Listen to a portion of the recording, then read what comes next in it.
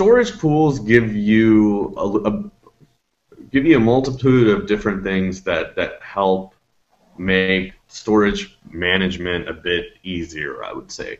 When you have a storage pool, you no longer have to think about how many IOPS or how many IOPS I'm going to squeeze out of, let's say 8 drives or so to speak. Storage pool allows you to put multiple different types of drives into one container, let's say, right? So you can have a storage pool that's got a tier of SATA disks, it's got a tier of SAS disks or fiber channel, and it's got a tier of, let's say, EFD.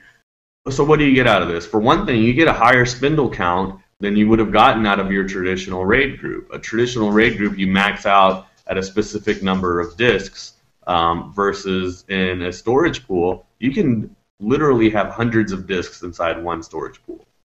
You get ease of management. If you wanted to, let's say, expand a LUN that was living inside of a RAID group, to expand that LUN, you can do either one of two things.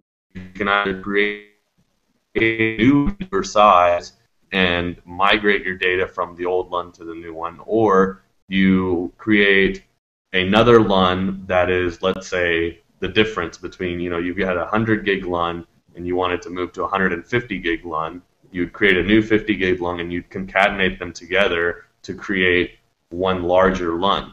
Versus in a storage pool, you don't have to do any of that. You literally right-click on the LUN and you say expand, and the array does the math behind the scenes and will present to the host a larger LUN.